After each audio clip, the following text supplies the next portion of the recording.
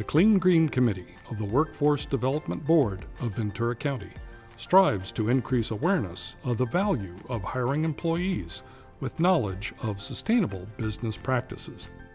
The following video illustrates how clean green practices improves organizational performance and profitability. Hi, I'm Anup Rimal. I'm the owner of Himalaya Restaurant in Ventura. Now I'm in Thousand Oaks. We're a new restaurant here, and we are here today talking about the sustainable part of the business, and we're so proud to be part of it. When people think about sustainable, you think about having solar system and spend $25,000 or $30,000. It doesn't have to be that way. You can start with really small stuff. There are some savings that you can see right away, and there are some long-term savings. The short term would be like changing all of your light bulbs. So there may be a one-time cost, but you're going to recoup that in 3 or 4 months or 5 months.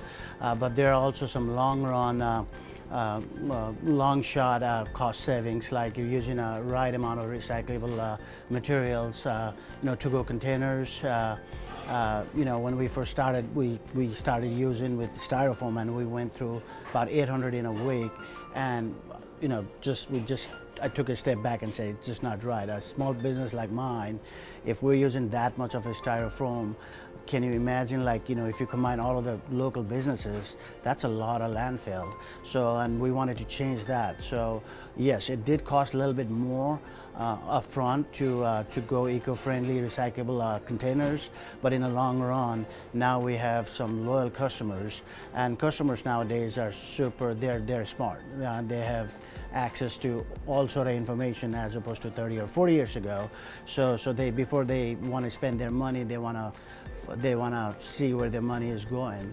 And if you're practicing a green business, they would definitely want to spend their money in that business and not the other businesses.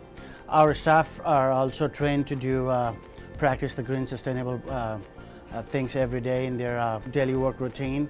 When I hire them, I specifically ask them what they believe, if they believe in sustainable business or not. It's not a hiring factor, but if they believed in that before I hired it, it's a lot easier on my part to train them. They don't waste any energy. They make sure that lights are off when they're not used, or when they go out on breaks, like AC unit is off at night after a certain time. So they're doing a great job, and they're recycling whatever they could. Every business can make a huge impact, and we just want to be part of that.